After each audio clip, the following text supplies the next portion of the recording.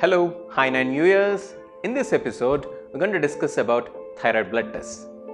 When we speak about thyroid blood tests, we are speaking about simple blood tests related to thyroid hormones such as TSH, free T4, free T3. These are the names of the common thyroid blood tests that you might see when you go to a laboratory to give your blood for thyroid blood tests.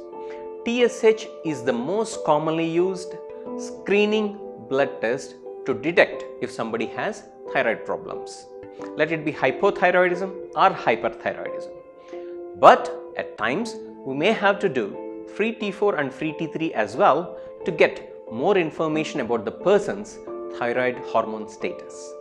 Along with these hormones, we also sometimes check for antibodies such as anti-TPO antibodies, otherwise called as thyroid microsomal antibodies or thyroid antiperoxidase antibodies.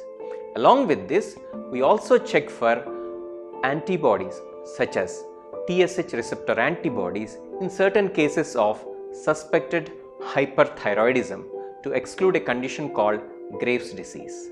So, ladies and gentlemen, in this episode, we have discussed about the various thyroid blood tests that are commonly done for patients with thyroid disorders, along with the various antibody tests that we do for these patients.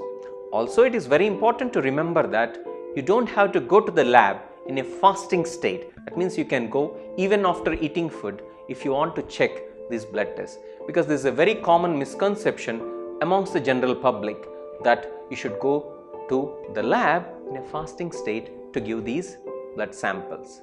So, we are going to discuss in further detail, elaborately about these in other episodes.